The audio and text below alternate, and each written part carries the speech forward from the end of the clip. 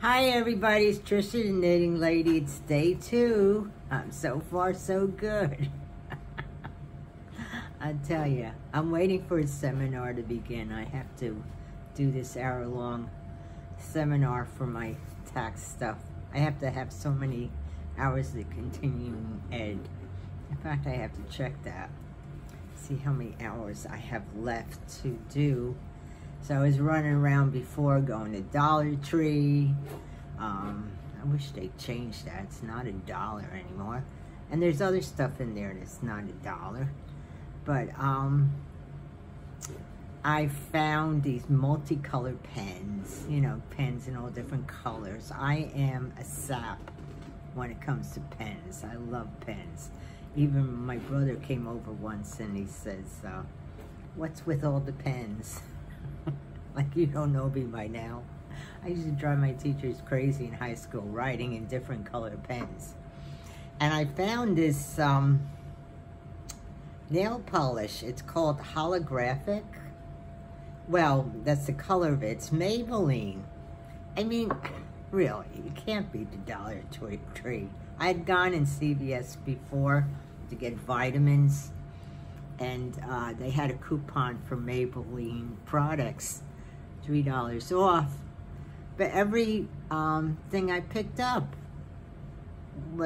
I thought was overpriced. I mean, even the nail polish, I like Sally Hansen, the cheapest I found was $10. But the Maybelline, I wanted mascara, so $3 off was still $7. Or that was the not cheaper mascara, but less expensive than the $13 one. Like I said, it's overpriced. So it's Wednesday, hump day, and there are no leaf blowers going so far. Monday and Tuesday, it's leaf blower time. It drives me nuts. 7 o'clock in the morning on Tuesday, they're out with the leaf blowers. Monday, it's more in the afternoon, but still, you're trying to get something done. This is why I need new glasses. These don't stay on. And all you hear is leaf blowers. So I started embroidery last night, and I'm going to have to ask a few questions of people that do it regularly, because I think I need a longer embroidery needle. I don't know. Anybody out there do embroidery? Give me some suggestions. And what else can I tell you?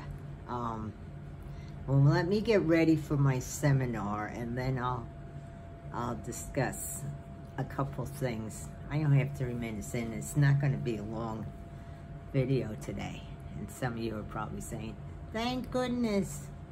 All right, see you later. Hi. I filmed a part 2 and it didn't take. So, I'm standing in front of all my yarn. See, I have I don't know if you can see all the yarn. No, you can't. Well, there we go. All right. That's not even my paintbrushes. What else? You know, my thing that says, creative minds are rarely tidy. That's me. Anyway, the webinar was boring. It had to do with retirement plans.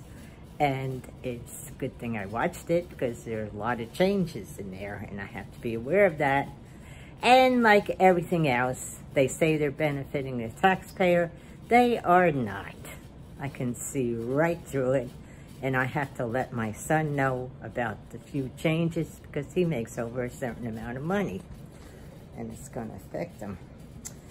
So they think that if you make over $140,000, that you're making a lot of money.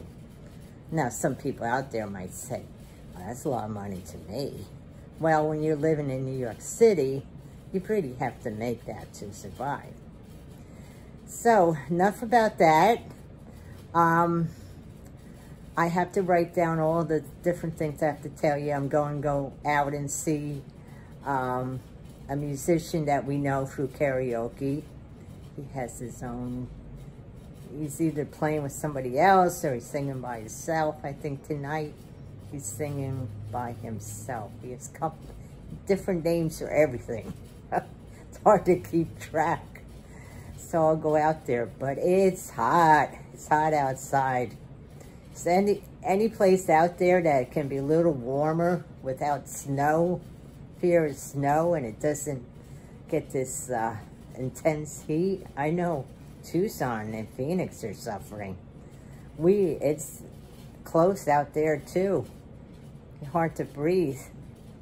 So anyway, this is day 2, and we'll see what happens day 3. I'm trying to plan, and also I'm going to write down a connection to the coffee that I was sent.